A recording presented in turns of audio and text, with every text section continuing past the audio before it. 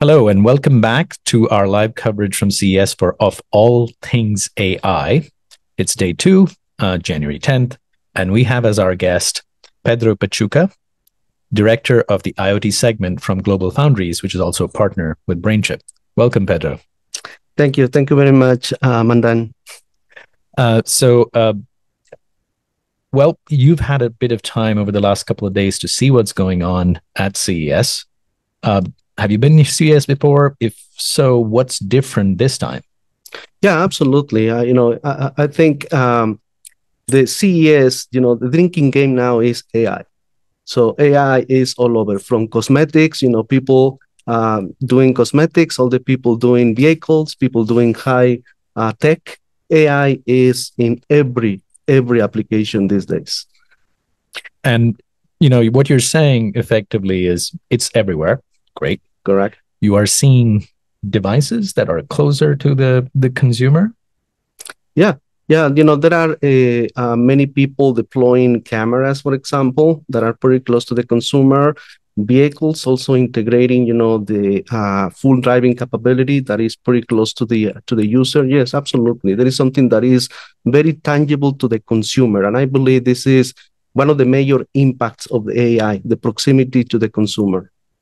Yeah, that makes sense. And so what you're also saying is, especially from your standpoint as IoT, there's a lot more happening at the edge than you saw in the last few years, right? And so what is it about IoT that Global Foundries sees as their step forward that you can tell us about? Yeah, well, definitely, the IoT market is adopting AI at the edge. Benefits of latency, benefits on security and privacy are, keeping people moving at the edge on the AI. So, but, when you move it at the edge, so you now need to compromise with power consumption, efficiency. So the need from the market basically are solutions like the one that you guys are bringing into the market that are, very power efficient solutions. And also they are very capable to run multiple AI applications at the edge. They are very versatile applications. No, that's very well put, right? So thank you for partnering with us on the AKD 1500. The 22 nanometer FDSOI or FDX process has been a great one for especially always on low leakage, high battery life of applications, but also for applications that are thermally bound. So you need lower cost packaging, and that's where a lot of the foundry technology helps.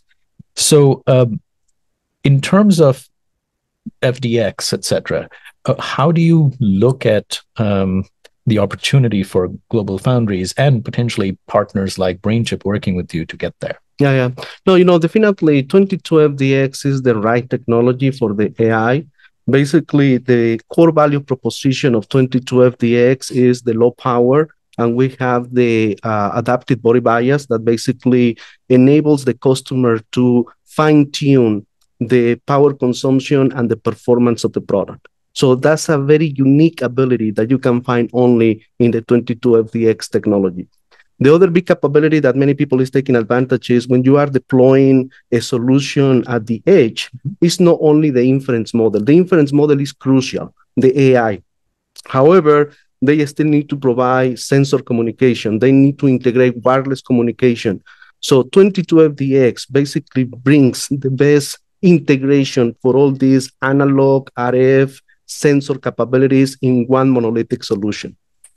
I think you hit a very important nail on the head there, which is anything that needs to be done at the edge is not just the compute aspect, but efficient sensing, right? Which is a critical part of getting it right.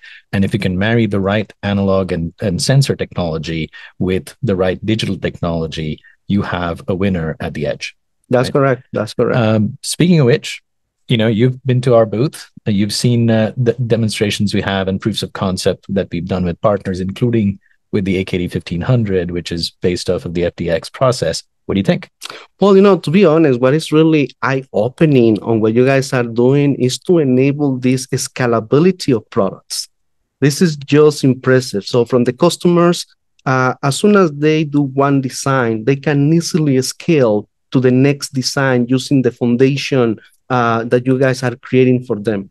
So I believe this is a big disruption in the market, creating that scalability in the product. Yeah. Well, thanks, Pedro. I hope that continues and us working together to take this forward. Absolutely. Thanks for showing up and have a great show. Thank you. Bye.